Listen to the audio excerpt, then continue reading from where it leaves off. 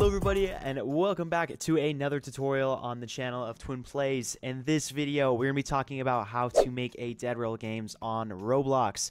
Specifically talking, I'm going to be just showing you the basics of setting up the game. And first of all, we're going to be starting with the track, rail system itself. Now, I did actually get some help from a few people on dev forum and as well as TIMECODES, so feel free to go check them out. But yeah, I mean, rather than that, we're going to get straight into this. Please hit that subscribe button. We are almost at 100,000 subscribers, and I just want to grind, get this out of the way. More subscribers is more tutorials. I'm probably planning on doing, just actually building the cart itself in the next video. So yeah, just stay tuned. I'm going to kind of explain some things for you guys. It's going to take a second, but yeah, so we're going to go and you're going to hop into Studio. Now you can actually go to my profile if you want to just download this game itself. I don't have a model for it. I actually just have like the game itself. So first of all, we're just gonna go and I'll just show that to you real quick. So like I said, everything's in the description, so if you want to go grab the link below, it'll be down there. It's just this game kit right here. You can hit this button right here and hit edit in Studio, or you can hit the download button, whatever's easier for you. But feel free to open this up. I am going to be updating this every day. I mean, every time I make a tutorial. So, you know, I'm not going to be making models for this. You're just going to have to stay tuned and kind of understand what's going on. I will be doing, understandings of how everything works. But yeah, so as you log into this, now, if you want to upload this, first things you're going to do, and I'm going to show you a few things, of course. Pretty sure Dead Rails is R6, but you're going to head into game settings. Now, you can change the name here, description, fill out this questionnaire. This always has to do with, is it suitable for ages 9 and plus? Screenshots, all that jazz. Communication, you can turn on microphone. I recommend it. And of course, later on, we're going to be going into the lobby systems and, how you can do lobbies and everything like that. Monetization, don't worry about this for now. Security, I definitely recommend that you have all of these enabled just for the future. I mean, you don't really need this enabled right now, but definitely have these just in case. Third-party teleports we'll definitely have to do because we will be doing lobby systems. But yeah, localization. Now, our avatar, I did R6 just because I'm pretty sure that's how they did it in the game. And we can kind of go into that later. But yeah, so once you do that, just click save. Super easy to do. But yeah, you're going to see a few things. Now, if you really want to understand in great depth of everything what the scripts do, go ahead and check out Gnome's code online on YouTube. And I'll link him in the description for this. I do have this already kind of printing for you to kind of show you what's going on. And I made just a little track system for you. But yeah, basically what happens is we set up a track system. So basically you're able to go and use the tracks to go wherever you want to go. And of course, when it ends, you're not gonna be able to go anywhere else. It makes it so you cannot go backwards. Now, that's basically it. It's just a track. There's nothing to it with, fuel. We're gonna need to learn how to do fuel. We're gonna talk about braking. There's a lot of things you can actually do with this train. And of course, we'll do like sounds and, animations, things like that. So it's going to take a sec. This is going to be definitely a series for sure. But I definitely want to, get this out in the meantime because, why not? But yeah, so going off of this, I'm going to kind of explain it to you guys because it's actually kind of easy to understand.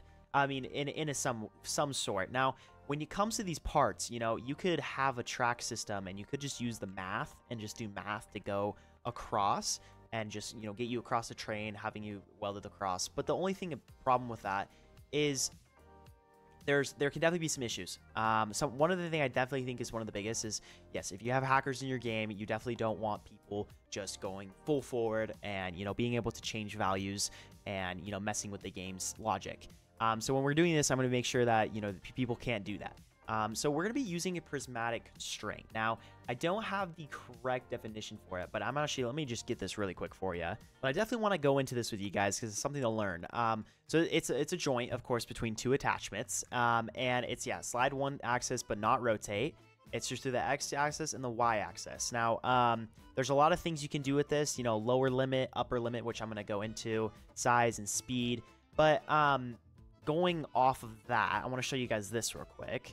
This was a great post that kind of talks about what I was going off of here, how someone made a Dead Rails game, but it was kind of off of just, mechanical constraints, or just, other things, just going through a motor.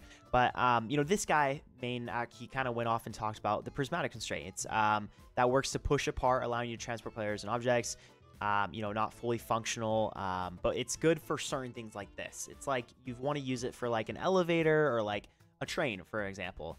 But yeah, this guy goes greatly into it because he kind of talks about, where we're going to be doing, network owner, things like that. And honestly, like this is just like a perfect example of kind of what we programmed. But there's a lot of pros and cons. And yeah, so basically, I'm going to show you how this is set up. Okay. In Workspace, you have a thing called train. This is going to be your train. We are going to build around it and do some things. Of course, I'm going to give you guys the train fully built. I'm actually planning on doing that. It's just not in the meantime because I actually wanted to get this tutorial out for you guys and understand, the basics of it. So yeah, inside here, we have a few things. Okay, we have the vehicle seat, which is just right here. We have the engine, and then we have the base, which is basically this platform kind of. But yeah, so one thing first, if you guys can't see these green attachments, you're going to go to the model tab, okay?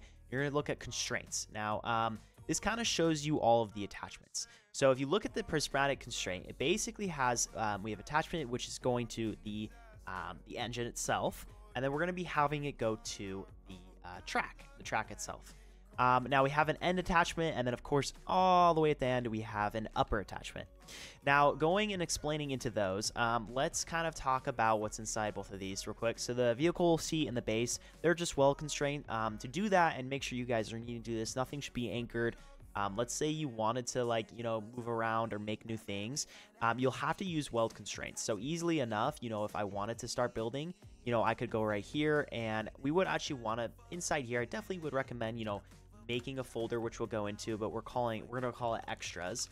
And then, in here you can put the part, and you can just put this on the side or like whatever you want to do to design your train in the future or whatever.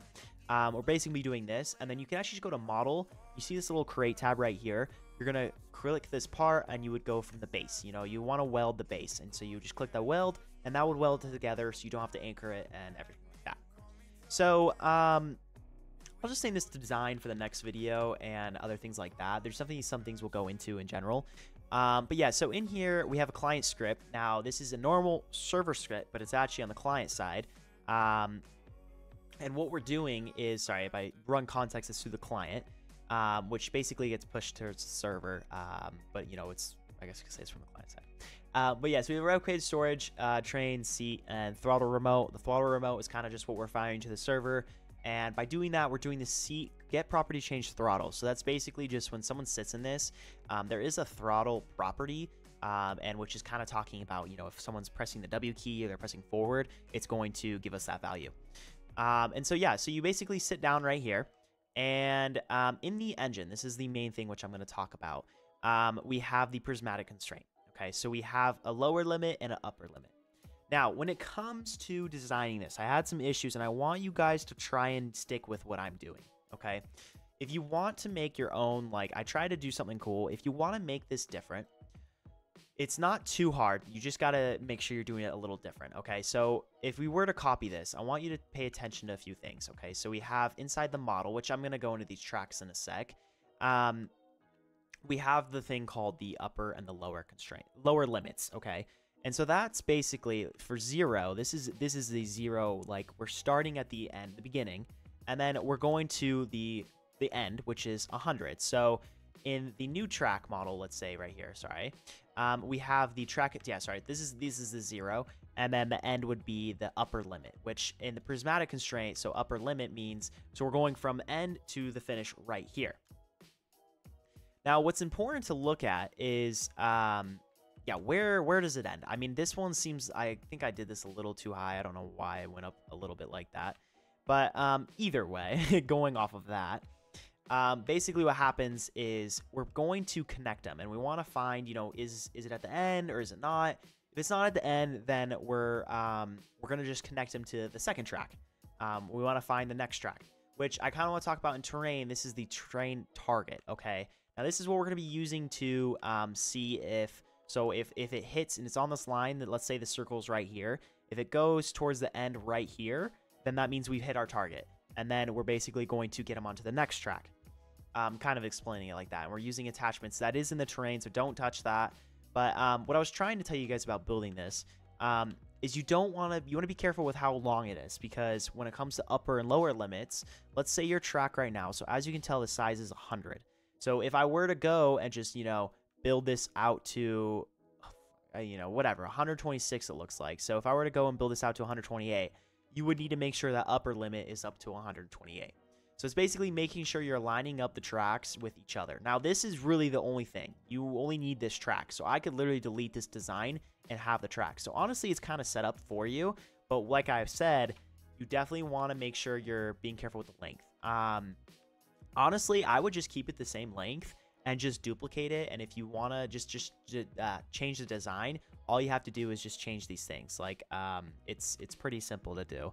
And yeah, nothing to worry about rather than this invisible part, which you can honestly, while you're designing, you can turn the transparency down and it will help you see where you're building around the track. But yeah, so going forward, let's say you want to build another track, you just go right here and you want to make sure you get them right at the ends. So see right there, and you'd call this track model 3. Pretty simple enough to do that. But yeah, so I'm going to kind of explain that, how that works. But yes, going with the prismatic constraint, basically what's happening is we're starting at 0, we're going to 100. Now this talks about the motor max acceleration and the max force and the velocity. So if I were to put this at 10, it's going to just start going automatically. Velocity is changed when we use the throttle. But yeah, so this acceleration, you can kind of mess with this how you want. I kind of think 10's good, but honestly, I'm probably going to mess around and give you guys some new things. We can, when it comes to the settings, and we're going to, make it more realistic, if that makes sense. But yeah, that's a later kind of thing right now. But so this is the engine. It all works through here. And then, of course, you have the track models. And I'll show you how to curve them, too, which is kind of cool. But yeah, train handler. So this is going to be the main script, which we can talk about. So the client script, is, whatever, it's going to come towards the server. And there's a few things, okay? So this is the server script service. We're using replicated storage, player service, and the run service. Now, we grab the locals. So these are our local variables. I should probably do a little more of some context for you guys. But grabbing all the local variables, basically everything in the workspace that we need. And we're grabbing the target attachment. We have the throttle remote. We have a max speed of 30. So if you guys want to mess with this, you can change that. Like I said, we'll probably mess with this later, make it more realistic. We have a current track number. Okay, so we have our current track is 1, which I'll kind of explain right here. The driver is nil because we don't have a driver. And the engine, which is the train.engine, we're going to set the network owner to nil. So basically that means the server has full ownership. So kind of saying like a hacker, basically, it's kind of making it so they can't touch it. We're going to do a run server heartbeat, this is the main script right here, but I'm going to go into this right here. So seat get property change signal. So if someone sits in the seat, we're going to find the occupant. If there's no one in the seat, we're going to set the driver to nil. So if they get out, no driver. We're going to grab the player by going to players and then get player from character, then seat.occupant.parent. So that's basically getting their character. If there's not a player, we're going to return it, end it, no worries. If there is, we're going to do driver equals player. Now, that's a good way of just double checking with certain things like I was talking about. If, there's a player driving it, if there's not a player driving it with hackers, blah, blah, blah. Throttle remote. So on the server event, when we send that up from the client side, we're basically going to grab the player and the throttle. So the throttle's like, making sure we're grabbing what they're pressing to go forward or not. If the player, if there's no driver, if the player is not the driver, sorry, then we're not going to do it. But what's going to happen is right here, we're going to do the velocity. So this is kind of talking about when I was saying how if I put it at 10, it's going to just start driving automatically. So this is where we configure that, the driving part. So we're going to use math.clamp and then throttle -1 and 1, and we're going to times it by the max speed. So it's like 20-ish, but you're going to kind of times it by the max speed, and it stays within a certain range, so it's not going above that. But yeah, so right here is the main script. So going in with this, delta time, the sequence between each frame, basically local track equals tracks, and then we're going to the track here, okay, this track folder. We're doing track model 1. This is going to be the current track number. So it's like basically saying track model 1 and 1 is current track number, that which we have set on automatically. Local next track though is going to be tracks find first child track model dot current track number plus 1, so it's going to be 2. So you have to make sure you're naming these, okay? This kind of goes off with the avatar game we were talking about. Now, local progress. This is where we kind of talk about the progress. Oh, and I need to delete this so you don't have to see that every time. But it basically goes and checks from 0 to 100. But we're doing it in the matter of one number, not, in a whole number. So basically, we're going to grab that current position of the prismatic constraint. So what I was talking about is we're basically grabbing this little orange thing right here, I guess you could say, and we're checking where it is on the path. So we're going all the way to the end, and this is when it reaches 1. When it reaches 1, so let's say it reaches 1 right here, we're going to do 0.99 because we never know if it's going to exactly reach 1. And we have the next track, which means there is a next track. So if there is a track model 2, we're going to keep them going forward. If there isn't an end, so after this track model 3, that's where we're going to stop them. That's where they can't move any forward anymore.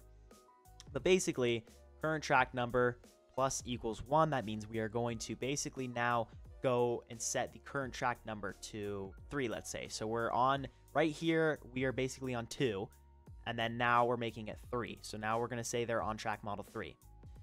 Then, actually, sorry, we're on 1 at the beginning, and then we go to 2, and then we go to 3 or whatever. But yeah, target attachment. So this is the target attachment. So that was kind of telling you about that train target. Basically where it is set. This doesn't really matter where it's set. It's just you kind of want to have it in the same spot just in case. But basically, it's setting the world.cframe, the world C-frame to the next track. So next track is going to be primary part, and you have to make sure these primary parts are the same. Also, when it comes to building these tracks, I forgot to mention, make sure the primary part is set to the track right here. So once you do that, it's going to go primary part, which is this track attachment, and then world.cframe.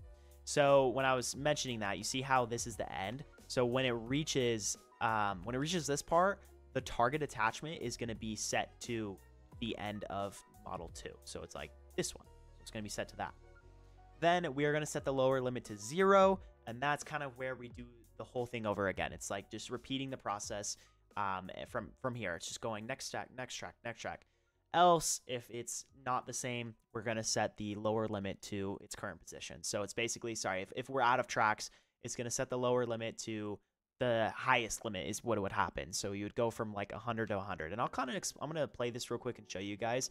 And yeah, sorry, when I was going off of, if you want to rotate it, I think the best way to do this is actually just go like this. And then you can use Archimedes. This is a good like plugin to use. I don't know how much you want to turn it. It depends up to you. But if you hit render, so close this. I'm not really the best with this plugin actually. Okay, so I can go here, and this is gonna be 4. So like this. I think that should work. Either way.